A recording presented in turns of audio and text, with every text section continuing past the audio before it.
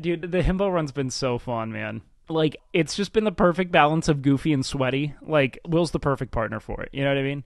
Oh, let's see this.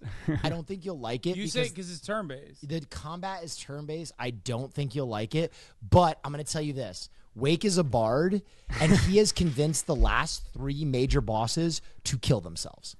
Wait, what? Yes. Yes. By only speechcraft. It's awesome. Hasan is like, this game now is sick. If that's what sells Hasan, that's like almost... he's like, he's like, hold on, wait, so you can one guy someone to death? Okay, I'm listening now. Oh, fucking so... This was hilarious. Let me see. Bro, she's tickling you with like magic hands. She's on fire. Here, pause.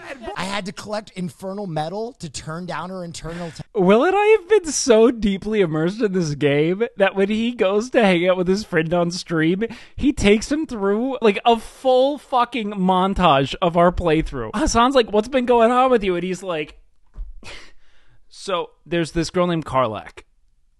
Oh, no, Caroline's still around. No, okay. Temperature because she was too hot. She burned me. Wait, you can't like fuck her straight? You need no, I had to do side. Yes! That's why it's so fulfilling! Hasan, I know you don't know about this. You've been so hot for so long, but this is what normal men go through. Getting to sex is a bunch of side quests. That's what it is. This is closer to real life sex than Hasan has ever had. He's like, wait, you have to do things?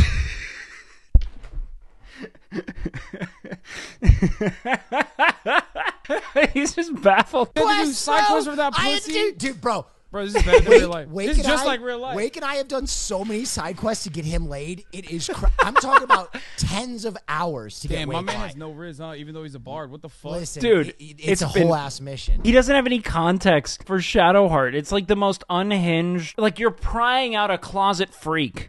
You know, from the fucking trudges of years of religious repression. He doesn't get it. I am literally guiding my woman to encountering her goddess so that we can have sex.